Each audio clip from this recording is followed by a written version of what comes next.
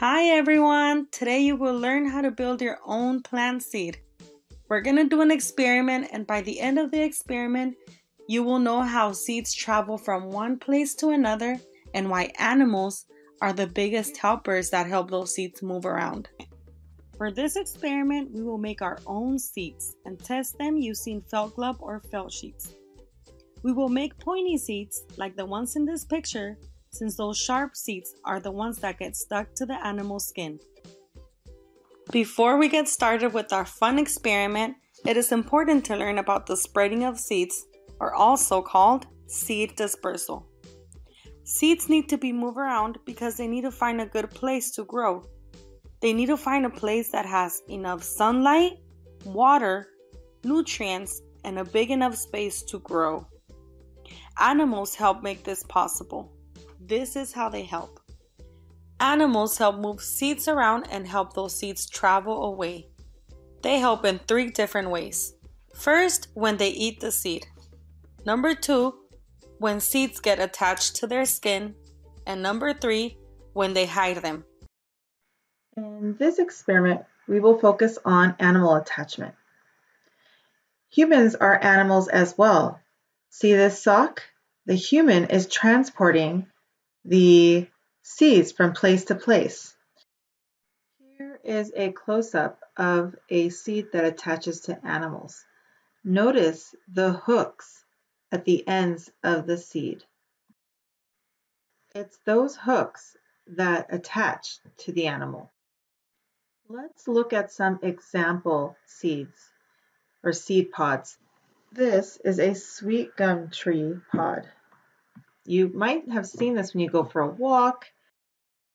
Here is another example of one of these burr style seed pods. Notice again the hooks at the end. Here are 2 more examples of these style of animal attachment seed pods. Again, look at the hooks. Interestingly, pollen that gets dispersed by bees and insects also are spiky. And those types of pollens will attach to the bee, and that is actually one of the ways that that pollen gets dispersed by that attachment. The other types of pollen that don't use insect dispersal are actually smooth. What makes these seed pods and seeds so special is that they use animals that have wings and legs to carry them to faraway places from the parent plant, so they can get plenty of sunlight, soil, and water. Okay, so now let's talk about the experiment. The main materials you'll need for this experiment are felt sheets, toothpicks, and styrofoam balls.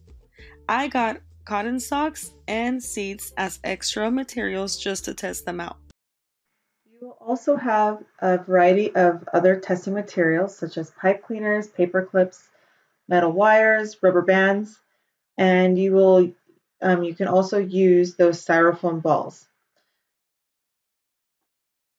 So now you can go ahead and design your seeds. The challenge is to build a seed that can be carried away by an animal.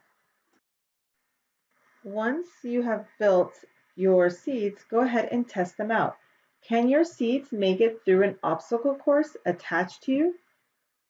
Try walking, running, hopping, and crawling. Which design stays on the longest?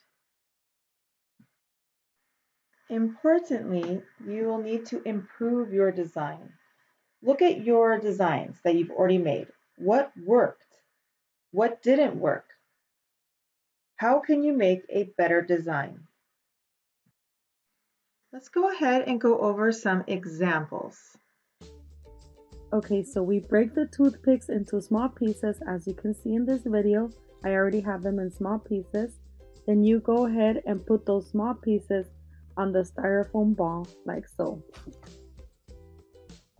Once you finish making your sharp and pointy seeds, test it out by grabbing your felt sheet and putting it over your seeds. I also tested out the cotton socks. The seeds got easily stuck to both. I also placed my felt sheet over real seeds to see if they easily get stuck, and they did. And that goes to show that seeds easily get stuck to animal skin.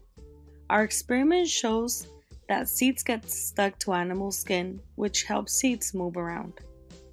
I hope you had fun learning about seed dispersal or also the way seeds travel around. Thank you for being awesome scientists. And remember, next time you see a seed stuck on your clothes, you're helping that seed travel and grow somewhere else. Have fun!